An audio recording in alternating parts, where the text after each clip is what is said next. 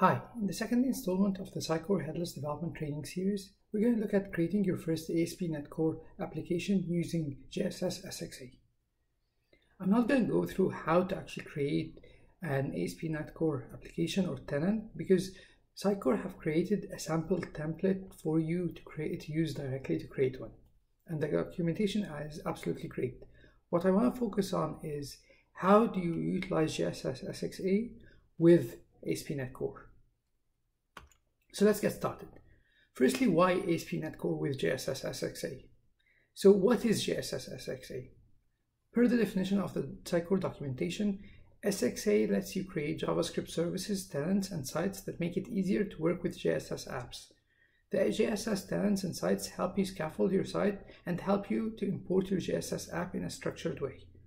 The JSS integration with SXA enables SXA site management for JSS apps, cross-site presentation sharing using page designs and partial designs, cross-site content sharing, cross-site reusability of renderings, and cross-site linking. Within the new JSS documentation, it says why use SXA with JSS. SXA is a standalone accelerator for Sitecore. Additionally, it can be used to supercharge JSS apps. The SXA JSS integration was built to streamline building and managing multi-site scenarios with JSS technology stack. So in short, it's really about being able to create partial designs and page designs. Now, for you who don't know what partial designs and page designs are, they're an idea of how to structure your page in a way that's more reusable. For instance, in our example of creating the Gssxa website, we have a header and footer that are common across all pages. What we want to be able to do is share these headers and footers. Now, there are two ways to do that, either through standard values where I can set these standard values. But the problem with that is, what if I change the header? I'm going to have to go through these standard values and change them if I want to change the component altogether or add a new component rather than changing pieces of the component itself. Partial designs make it easier for us to do that by defining these common shared partial designs. The second thing is, let's say our news article page. We want to provide a specific design for the page structure for it. We can do so through page designs and partial designs, where we have one single view for it that can be assigned by default without having to go for standard values. The second thing is multi-site. And the idea here is, if you want to share content between multi-sites, JSS tenants help you do that really well.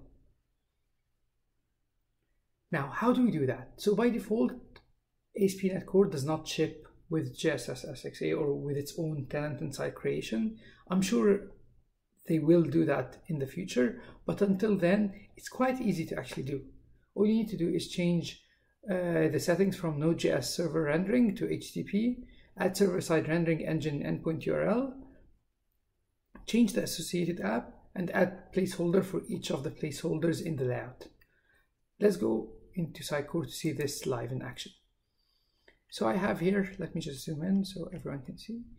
I have here my different sites. So I have my Gssxa website and my Gssxa website. This is a tenant, and this is an actual ASP.NET Core rendering. Now, what I did was I created my own ASP.NET Core site here, just like JSS site under the JSS tenant. But I'm going to start off with a JSS site just to show you what you need to do rather than use my PowerShell command.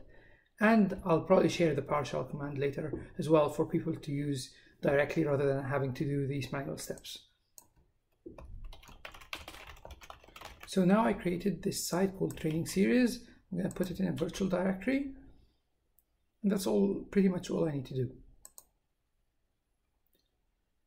The next step is, once this is created, we're going to go in it and actually start changing some settings.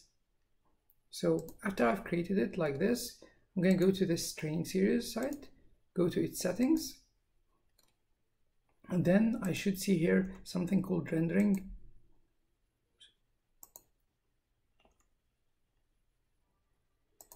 Rendering engine. I just need to change this from Node.js to HTTP and add the URL here for my endpoint, which is, for our example, localhost 5000.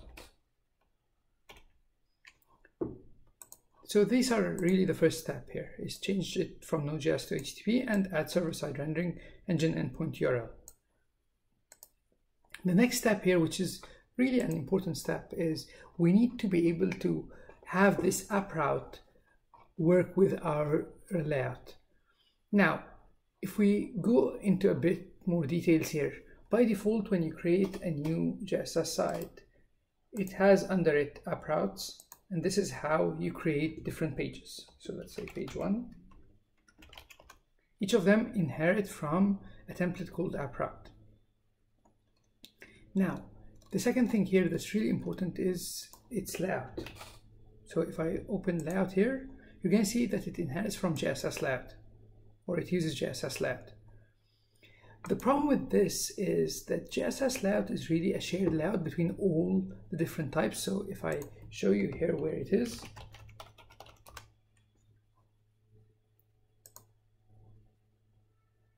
you can see that it's a shared layout across all of JSS Experience Accelerator within the foundation.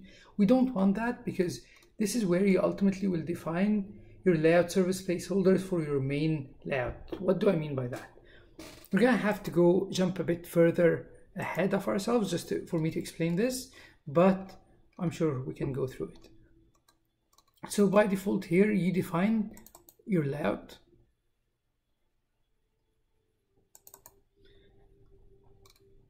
And within that layout, you want to, and so this is just normal. So far, what I'm going through is just normal ASPNET Core.